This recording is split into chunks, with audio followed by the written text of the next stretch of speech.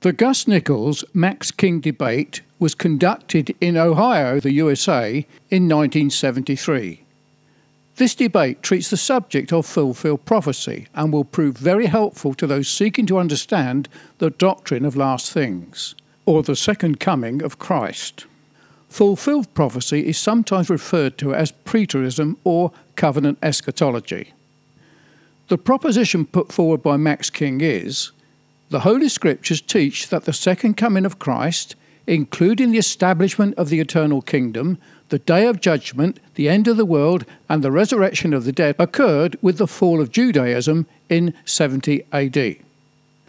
Gus Nichols opposed this proposition, putting forward his view.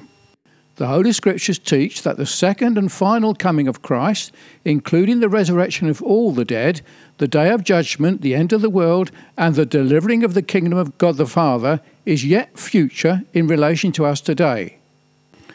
The whole debate is available via our YouTube playlist under the title Gus Nichols Max King Debate 1973.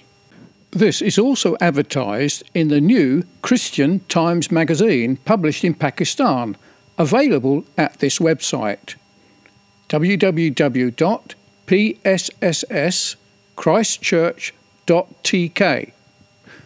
The 26 lectures of this debate are published in this new book, available from amazon.co.uk or amazon.com, or directly from www.createspace.com/6706919, with access to these via the links provided at the bottom of this YouTube video.